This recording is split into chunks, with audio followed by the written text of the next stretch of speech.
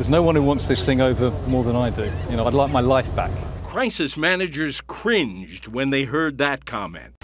For nearly 7 weeks, BP has given America toxic waste. Now, in a new television commercial, CEO Tony Hayward is offering atonement. To those affected and your families, I'm deeply sorry.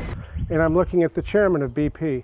Not a few residents of the Gulf think Hayward's apology is just pollution by another name. If you care, stop the oil from coming into our estuaries. If you care. I don't think you do care. I think you care about your image. You don't care about us. Almost from the moment on April 20th that oil began fouling the Gulf, BP seemed to view the disaster through rose-colored glasses.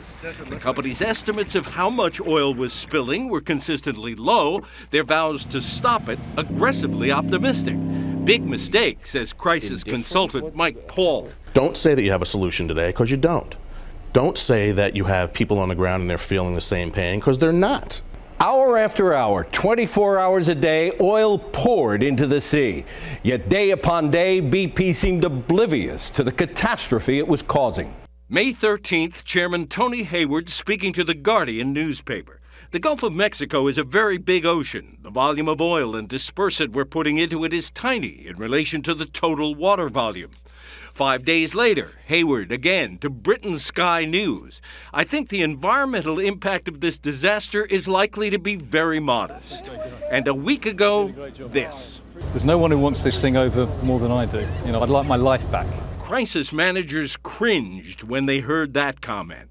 I think it was beyond inconsiderate, it was insensitive, and certainly out of, it showed that he was out of touch, or at least he is apparently out of touch with the situation by choosing words like that. Hayward apologized, but neither his apologies nor his commercials are winning hearts and minds on the Gulf Coast. Stopping the oil is the only way to do that.